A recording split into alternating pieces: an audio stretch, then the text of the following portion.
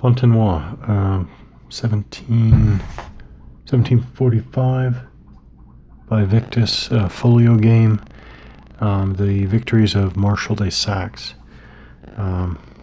This is from Napoleon. This is Napoleon writing. This is from Napoleon on the Art of War, selected, edited, and translated by J. Lubos under the chapter under Army Organization.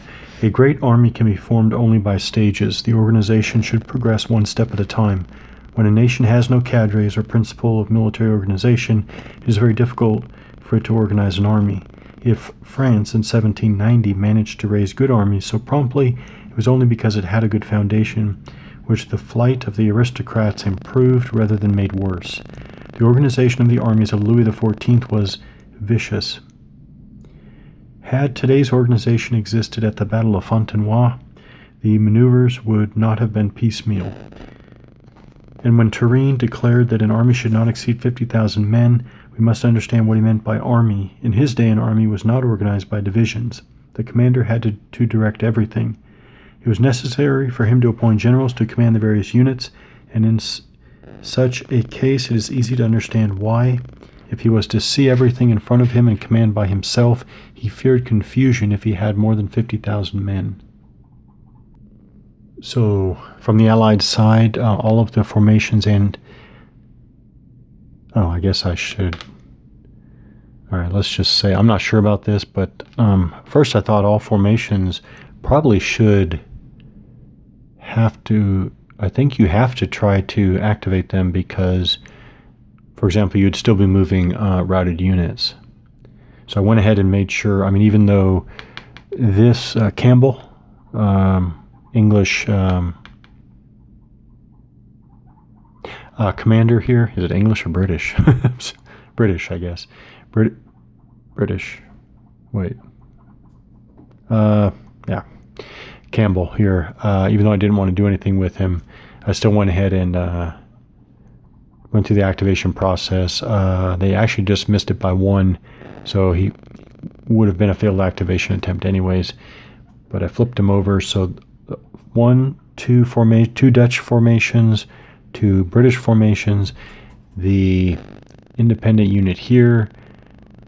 I even flipped Cumberland because he did move, made sense. But actually I forgot about Moltke. This is my second of two independent units. Again, I'm not sure about this, but I'm going to go ahead and put an activated marker on him because I didn't forget about him. I decided I'm still going to hold him back as a kind of reserve, but I guess I would still maybe put an activated marker on there. Would you? Well, I guess I'm going to see by experience whether that matters or not. Okay, so all the units have activated. Now we go on to the overall step 3 for the first player's turn, and that's combat. So this should be all about combat. Units of the active player may attack adjacent enemy units in their ZOC. Zone of control should just be front hexes. I'll double check that. Attack is not mandatory. That's interesting. The active player is called the attacker. Blah, blah, blah. Unit may only attack during the combat phase of the active player. That's us now. So it's the allies' combat phase.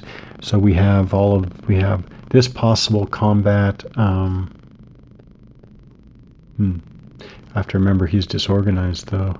We have possible combat here, but he's disorganized as well, and over here. Disorganized cavalry, but that formation commander with 2 cavalry units is ready to go. So I think I had the question, can disorganized units still do normal combat? I believe they can because only because there is a modifier here on the player aid. It's -1 if one of the attackers is disorganized. So I assume you can still attack disorganized. Let's see. When a stack of units attacks, all of the units in the stack must attack the same enemy hex by combining their CPs. Okay.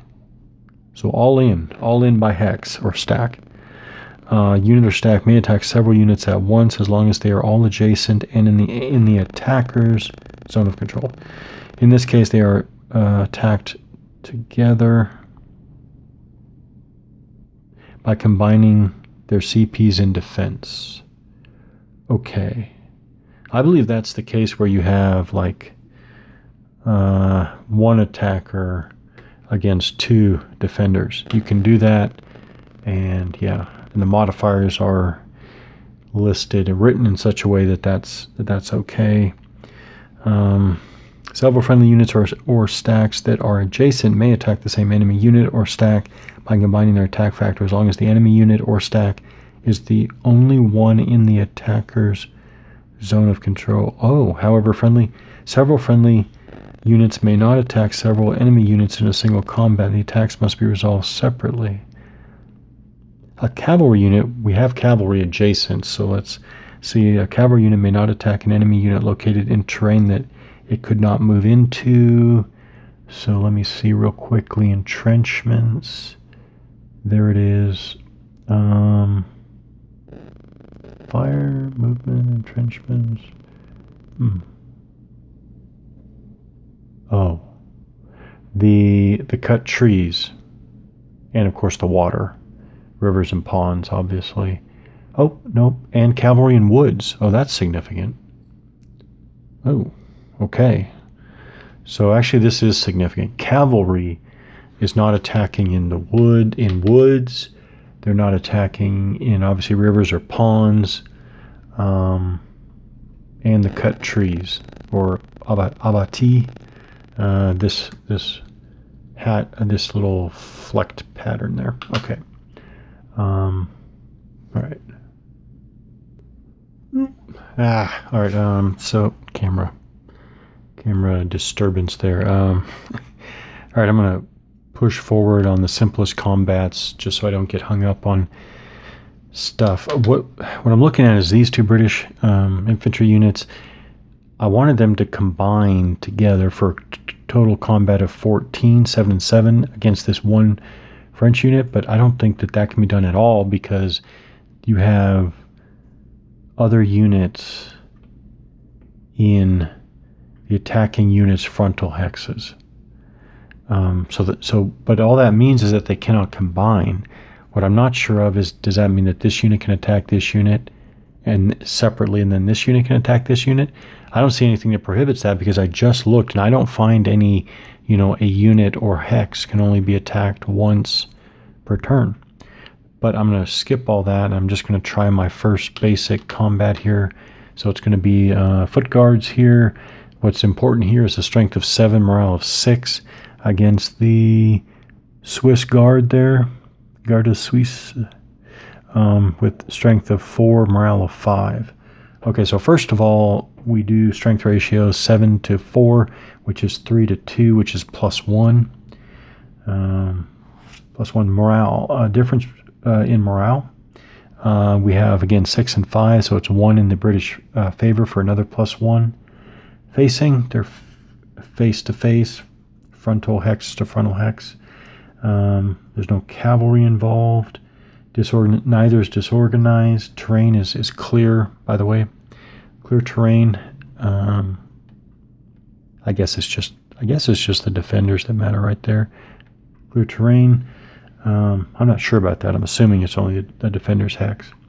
Light units, there are no light units involved. Again, I don't readily see a light unit, but the light unit should have a clear L on it. But anyways, don't see one handy. No, still don't see one. Light units there's no artillery involved here. Change the order of okay, this is a 1 unit stack to 1 unit stack. I think that's it. So it's +2 for the British. Does that sound right? Okay, so it's an average 3 +2 for 5. The just real quickly, the combat results table is the same type of list result with a final modified die roll. Actually, I can show it. So it's 4 or 5 is the attacker is going to take a morale check, and the defender is going to take a morale check +1, which is bad. So morale check +1. So we'll see what happens here. All right, so this is pretty basic. The British easily passed their morale check with a roll of 1, but the French They would have failed with the 5 anyways. +1 die roll modifier of 6. That is... Oh no, I'm sorry. They would have passed their morale check because they have a morale of 5. It's equal to or less than to pass.